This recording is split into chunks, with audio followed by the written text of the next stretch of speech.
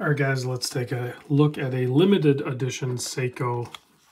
There's tons to choose from, I know, obviously, but this is the SPB253, retail price $1,200, using the Movement 6R35, which has 70-hour power reserve and a plus minus of like 15 seconds or something like that. But my experience personally wearing some of these Seikos is they perform a lot better than what some of their specs online might say. So also big thanks to Exquisite Timepieces for showing this or sending this watch to me to share with you guys. And obviously I get to see it as well. So I'll put a link down below to their website. Check them out. Let them know I sent you. This watch here is like the 62 MAS. I know there's a few different sizes, or two for shoot. Well, no, there's like 3 different sizes because there's the 8L one, and then there's the larger one, and then there's this size, which I think this size is probably the sweet spot, and the price point is good. There's a few different colorways of this size SPB models, and this one's really fun if you're into or not into the black cases. I typically don't wear black case watches, but this one's pretty cool with the warmer tones on it, and then that orange. I love that orange on there.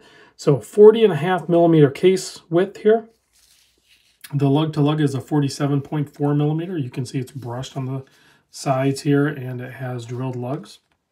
It's only 13.8mm thick. That's including this single domed sapphire crystal that sits slightly proud of the bezel insert. 20mm lug width here, so you'll have plenty of options for different straps. Although it does come with 2 straps. It comes with this crazy well done woven fabric strap directly from Seiko with matching hardware. It is a little bit thicker, adds some thickness, but it is crazy comfortable. It'll also come with a black silicone strap with black hardware. So if you want to just put that on there, which is probably how I would wear it. Although these fabric straps they're really cool. I'll show you when I put it on wrist. And it has a 6.5mm screw down crown, keeping it to 200-meter water depth rating. You have 120 click bezel on this. Very smooth, clean operation on that. Let's see, does it line up? This one looks like it lines up. Maybe a fraction to the right, but it basically lines up. Even the handset is blacked out, but it is both polished and brushed. If we zoom in, we can take a look at that. I mean, you can see it's definitely like blacked out, but with that polished and brushed faceted handset, the light still plays with it. And then of course you have that warmer cream tone to the indexes and the hour and second. And then you have that pop of orange on the minute, and also the pip through 15 on the bezel insert. Very fun, very cool. And it is 2 different colors of lume. I can't wait to show you the lume shot at the end, because I did this before with the MM200 reduced that I had in a while ago, and it blew me away, and this one's going to do the same thing. So date window at 3 o'clock. I would have liked to see Seiko maybe warm up that date disc a little bit. I'm not asking them to match that, but like go with an off-white, go a little bit warmer, you know. And I don't know if it's something to do with the ISO certification to keep the date, but how fun would it be to see a no-date diver from Seiko? Maybe that'll be something they do in the future. But regardless, this is what we're dealing with here. So limited edition, yes. But there's 5,500 of these. So it's going to take a while for the production of the limited edition to run out. This is number 1,856.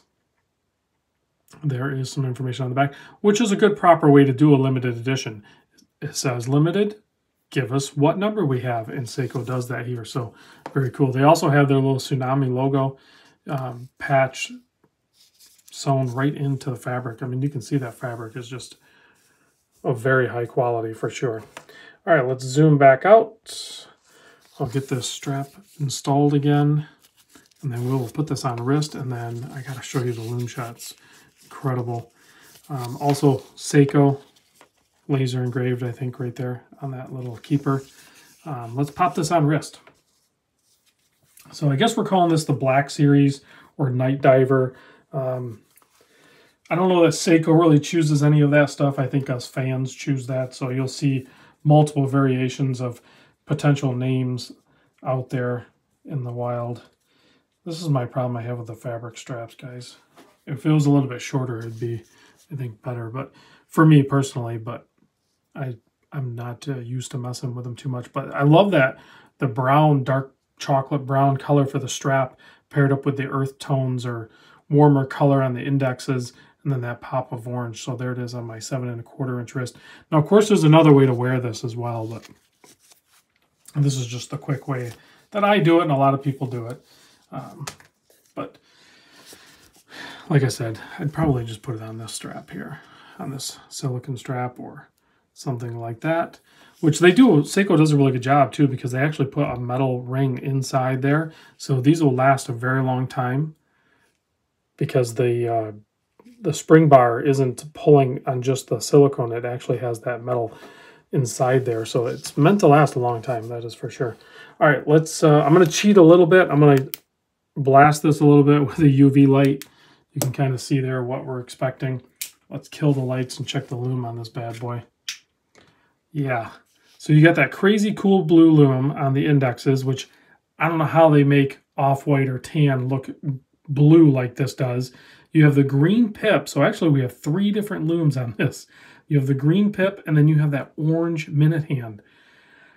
I don't know how they did it. I mean, I've seen orange loom in the past, but never this bright. Seiko has figured out a way to make the orange bright.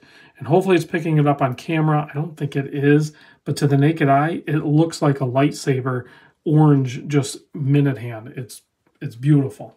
All right, guys, thanks for watching. I'll catch you on the next video.